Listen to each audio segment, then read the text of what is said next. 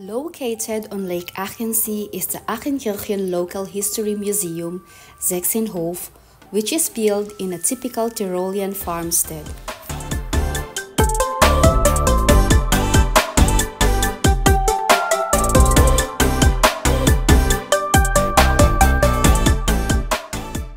The Sixenhof was first mentioned in a document in 1361. The farm has been in its current state since 1810, after it was rebuilt after a fire. In 1984, the house was renovated and the museum was built in it. Today, visitors are taking on a journey through time through more than 6 centuries. Welcome to Achental, buddy. We are in Austria. Welcome to Achental Museum. Come on, let's tour around.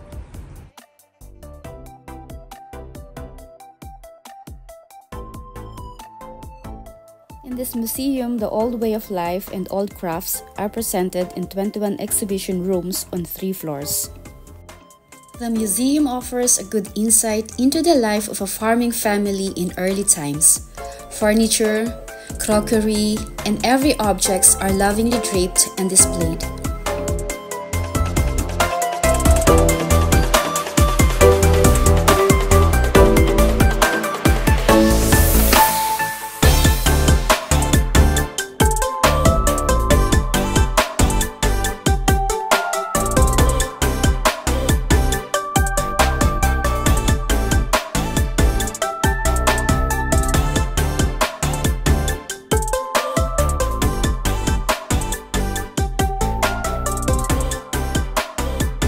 Visitors can see farm and handicraft equipment, a blacksmith shop, a shoemaker's shop, a weaving mill, as well as exhibit from subject areas of hunting, fishing, fire services, Achental shipping, and the timber industry. All of this documents previous life in the Achental region.